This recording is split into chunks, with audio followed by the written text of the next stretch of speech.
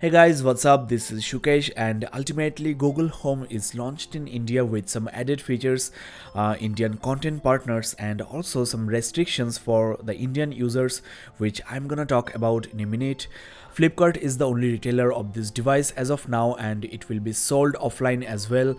And I have got the Google Home Mini, which will cost you around 4500 rupees, but considering the partner offers and the free services, I got this device practically free of cost. I got GeoFi router, got 10% discount with my bank offer, and also Gana Plus 7 and Google Play subscriptions for around 6.5 months. I also exchanged my 10-year-old speaker which I was about to throw away, and I got 1000 rupees discount.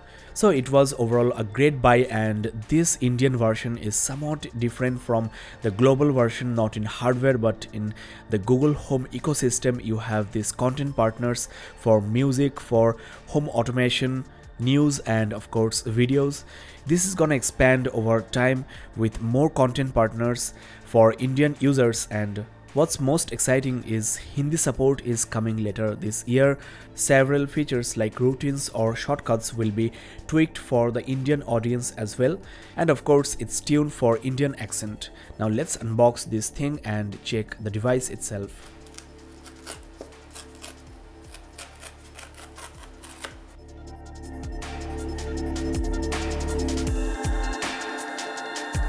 There you go, the all new Google Home Mini for your home to make it smarter.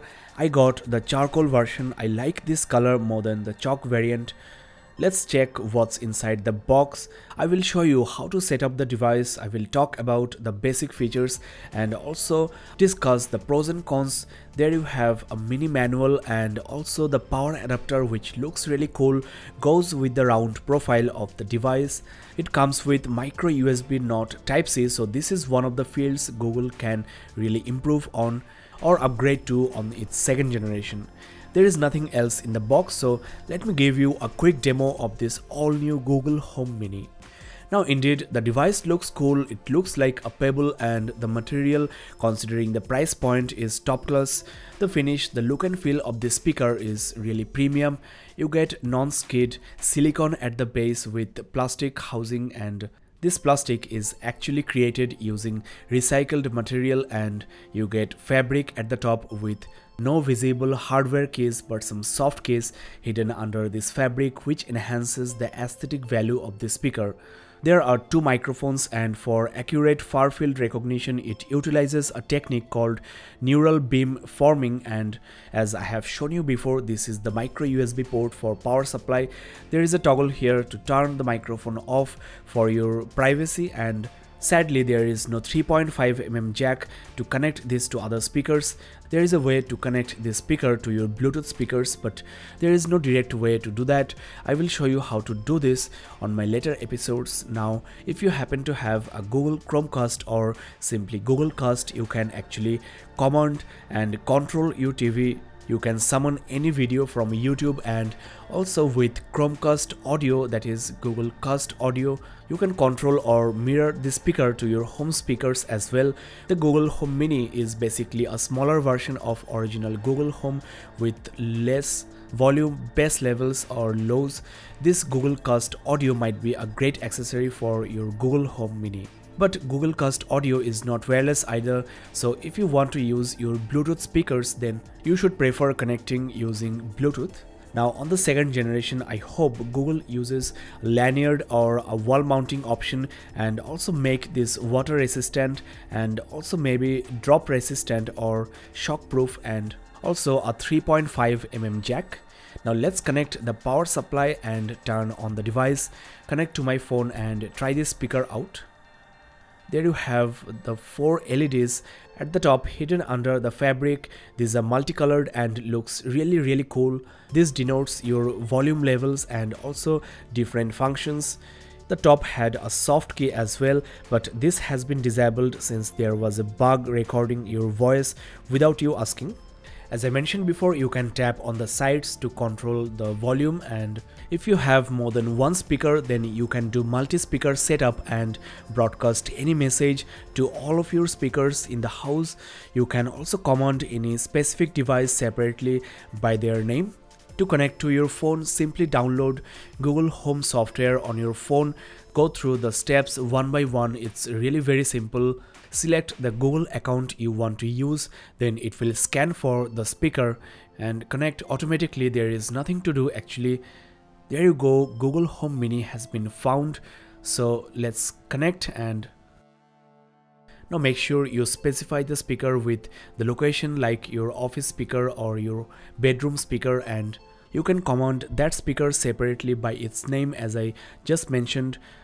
There is something called voice match, which can distinguish your voice from others up to 6. So if you say call my mom, it will recognize your voice and call your mom. Your partner can call his or her mom just like so without specifying. So it's one of the cool features of Google Home.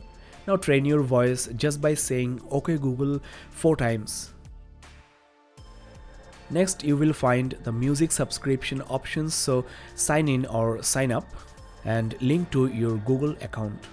There you go, the Google Home speaker is now ready to rock your home. I'm your Google Assistant, here to help. The speaker is indeed really loud. I am actually quite surprised considering the size of this speaker.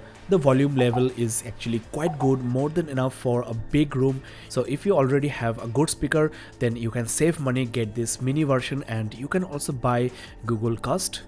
Now let's check out this demo. Okay Google, what's the time now? It's 10:42. Okay Google, how do you say I love you in Hindi? मैं तुमसे प्यार करता हूँ. Okay Google, call an Uber. Uber isn't supported in this region. Okay Google, call wife. Sorry, I can't make calls yet. Okay Google, send a message to mom. Sorry, I can't send messages yet. So these are some restrictions or shortcomings which your Google Assistant on your phone can book do. An Uber and to there work. is also Bixby on Samsung, which can even book an Uber for you. Most of these restrictions are for this Indian variant. You can make calls on the global version, but you can still send messages since this device is not yet confident enough to send messages without displaying it.